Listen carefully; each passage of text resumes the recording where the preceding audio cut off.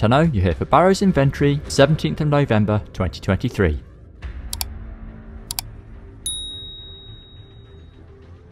How's everyone doing? Hope everyone's had a good couple of weeks. This one's a bit late, I've been super busy at work. He's down on Saturn at the Chronia Relay. Let's go and see what he's got. Has everyone managed to finish their Nightwave? Get everything done? I've managed to get my kids account, 2 of them, up to level 30. I think I've prestiged it up to level 57 now. So I got plenty of rewards out of that. Looking forward to the next one. Meditation. It is difficult to understand the universe if you only study one planet. Just reverse my orbiter in.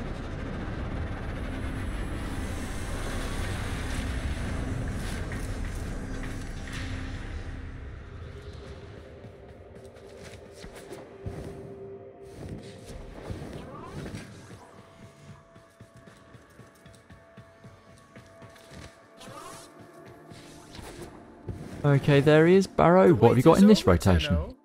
Baro key tier has arrived. Okay, it's got a Chondric Sigil. You can't see because it's under my chest plate. It's quite nice looking. Baro Noggle statue.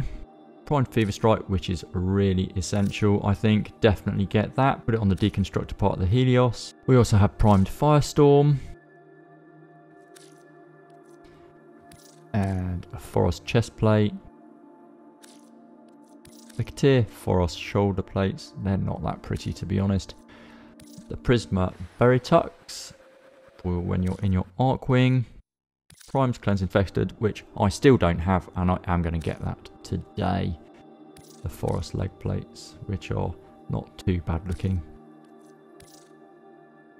The Mantis Prisma skin.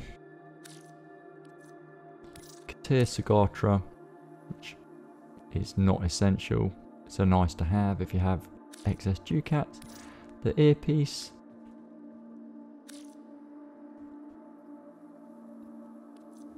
The Lizard Sidonia skin.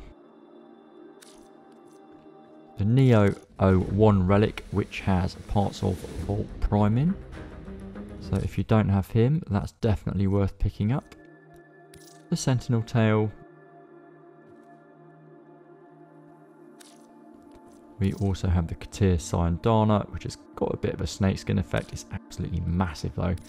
Primed Pack Leader for your companion. The Galaxian Bandle, which is awful, but it's good for mastery fodder. Tabira and Alexis skin, a gun that I never use, but I should still have that. The Lemnos Staff skin. As always, Sands of Inros blueprint for anyone who hasn't actually got that quest yet. Grav Lifter Factory, which is quite a cool little ornament. I'm definitely going to buy that later.